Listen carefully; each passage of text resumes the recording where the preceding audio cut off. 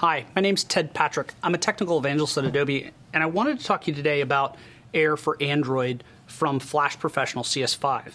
There's an add-in for Flash Professional that allows you to publish to the Android smartphone operating system. And today I have a project that I've been working on called Finger Painter. This was originally developed for the iPhone, but I've ported it and changed the screen sizes to work on Droid devices. And I actually have two Droid devices that have different screen sizes, so there's a dynamic element of resizing the application for screen. I have a Nexus 1 and a Motorola Droid 2. So first I'm going to actually launch and run the application. As you can see, I'm in Flash Professional, and I have my library open. And the way that I've built this is I have graphical assets in the library that are assigned to classes. And I simply use these in ActionScript to allow me to get very precise layout and control. It allows me to use the vector strengths of Flash Professional and the layout, but also produce an application that's very light and performant. So I'm going to run the application, just Command Enter. And just like a normal Air project, it runs in the debugger on the desktop. Now I can simulate menus and all of the logic that went into the app here, so I can test it locally. But there really isn't anything like actually testing on the device. And with the Air Android add-in for Flash Pro, there is integration with ADB, the Android SDK. So it allows you to publish and actually publish and run right to the phone. So let's show that on the Droid 2. So I'm going to go to my publish settings, and let's see here. So the Air for Android settings, and we'll just take a look at this menu. So I have the output file set.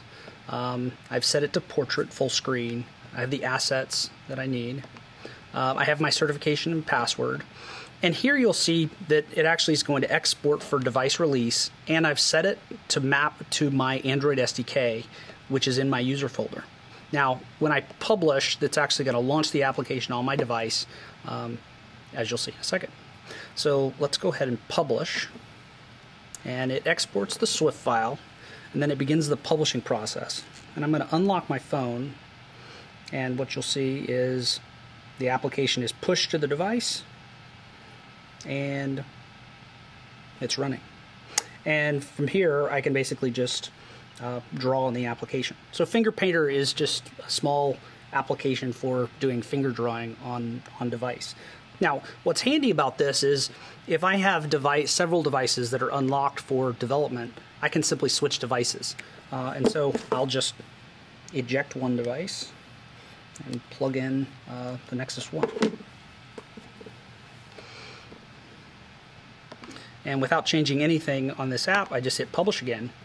And what it does is actually push the app over to the phone. And almost done publishing. It's created the SWIFT, packaged it as an APK, and then it has actually installed it on the device. And as you can see, here we are in the Nexus 1, and you can use the app the same. So you get a really good device development experience with Flash Professional. And taking creative projects and being able to see and use an application end-to-end. It's actually very nice. Now, one thing that's interesting about this is these two screen sizes are slightly different. The Droid 2 has a height of 854 pixels, whereas the Nexus 1 has a height of 800. And one of the features that I put in here is actually to isolate the screen height. There's a property on the stage called full screen height, and that'll actually tell you exactly how high the screen is on the device. And by subtracting a small amount, I can set the menu bar to fit perfectly along the bottom edge of the screen. So there you have it, developing an application with Flash Professional CS5 for Air on Android.